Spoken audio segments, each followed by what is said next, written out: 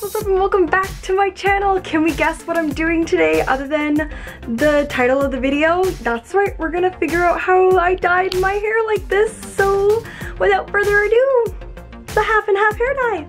Alright guys, so I was really tired of my hair being this like gross, very faded, you can see it, it's just not very good. So I love using punky colors, so I used the blue and the flamingo pink to do my half and half look. So first all I had to do was separate my hair, which actually was a little harder than I expected because my natural part's on the side.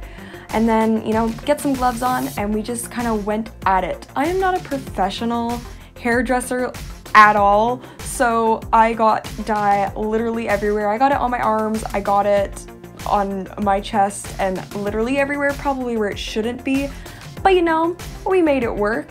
And then I went onto the pink dye as well, and yes, I'm watching Howl's Moving Castle. I love that movie. But yeah, I thought it was really cute and I was feeling really Harley Quinn like. The back was super hard to do. I do recommend having like a proper handheld mirror or like 2 big mirrors to do it, cause yeah, but here it is, the little cheeky before. Now I had to wait about a half hour and then I was able to rinse it out and give it a good blow dry. Yeah, also I didn't have my towel right away, so I had to go get it. Then I blow dried it and I got the final result, and the Harajuku vlog will be up next Tuesday. Alright guys, so this is the final result and I love it. Oh my gosh, it's so cute.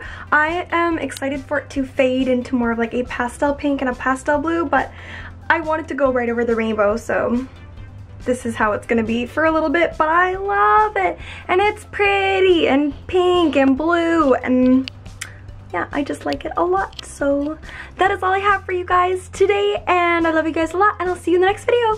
Bye!